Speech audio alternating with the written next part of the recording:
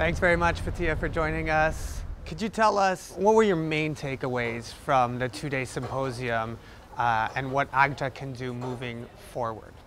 To me, I take away maybe three things. Number one is the extreme and deep commitment of the representatives of the Special Criminal Court from Central Africa, their commitment to actually pursue justice and accountability and the fight against impunity. That's one. The second thing is really to identify areas for potential collaboration with those representatives, either through the Africa Group on Justice and Accountability and or the YMO Foundation. And that is a good premise for us to have a good direction for our work. The final thing is not just the symposium, but the strategic planning discussions we had in the Africa Justice and Accountability Group, which is basically looking ahead as to what the program of work is going to be according to certain priorities. Priority number one is the Gambia, the second is the South Sudan.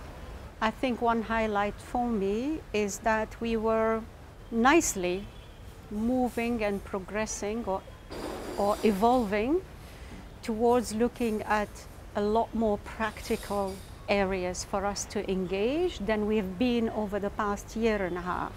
For the past year and a half, we've been more reactive, and so statements on the withdrawal and this, important. But I think we need to elevate a little bit our action and be more proactive. So the decisions actually to write a letter to the Gambia, to do the Sudan, is really a welcome decision that I personally value.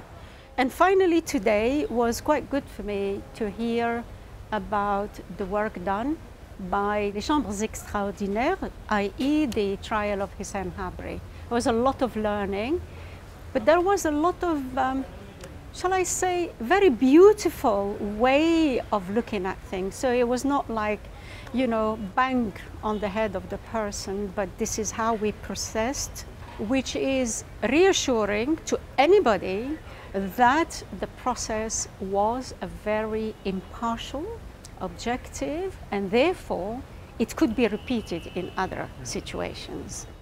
We've heard a lot over the last couple months and years about conflict resolution, about the need for dialogue between various actors who may have disagreements. What is it that the AGJA can do to help bridge some of these gaps and to increase respectful dialogue? Well, first of all, on the principle of the talk about conflict management, which would mean the resolution, the peace building, etc., etc., we hear a lot of people talk about that.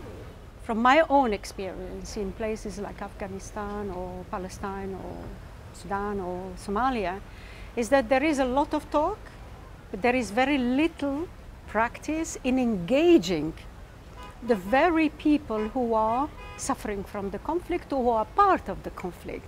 So a dialogue can only take place if it is an all-stakeholder dialogue and it is guided by a common objective to resolve conflict. And unfortunately on the ground, and you said it actually at some stage in the discussion in the symposium, there are conflicting interests in trying to manage a conflict or resolve it. And so a dialogue is one way amongst many whereby you have an inclusive process where you bring people to listen to each other first, to talk to each other second, and to move forward with a solution or some solutions to their discussion. So what I'm trying to say is that it is very important to understand what a dialogue means, and I strongly believe that the members of the AGJA could bring in that kind of expertise because it's an independent group. It has no interest but to facilitate.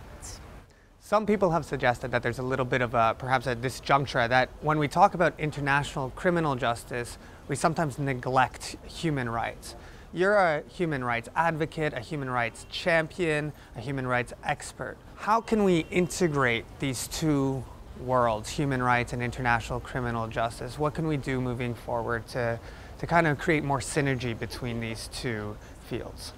I think simply to be positively ruthless about it, in the sense that you should never be deterred from your real objective, i.e. sit in a meeting, yes, we listen to what the CPI or the Rome Statute say, or what the international law says, etc., etc.